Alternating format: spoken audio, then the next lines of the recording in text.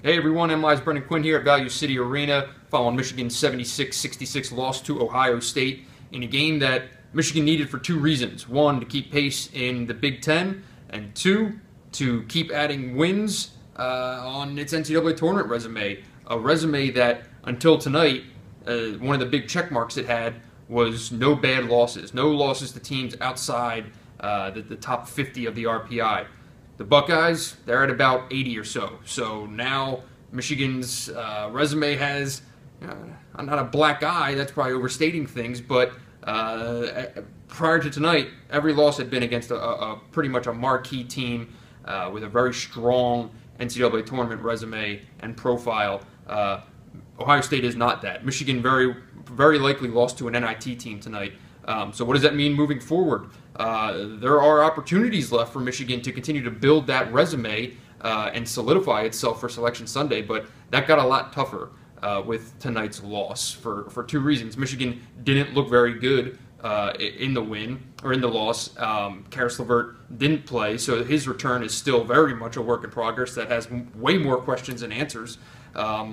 So with games left at Maryland, home against Northwestern, at Wisconsin, and Iowa at home,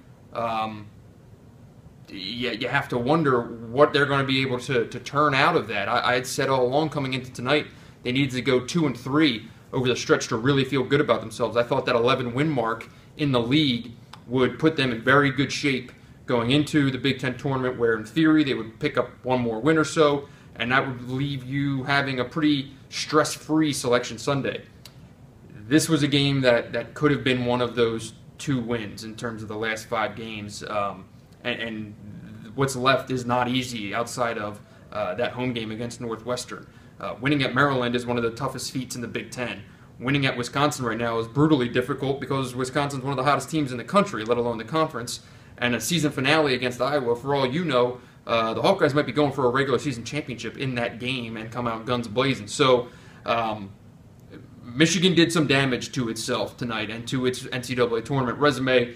It didn't trash it. It didn't roll up into a ball and throw it to the side, but they would have felt really good about themselves, I think, leaving tonight at 9-4 in the league instead of 8-5 now in a 3-way tie for 5th place with Purdue and these Buckeyes. So we'll see what happens next. Sunday in College Park, Michigan, Maryland.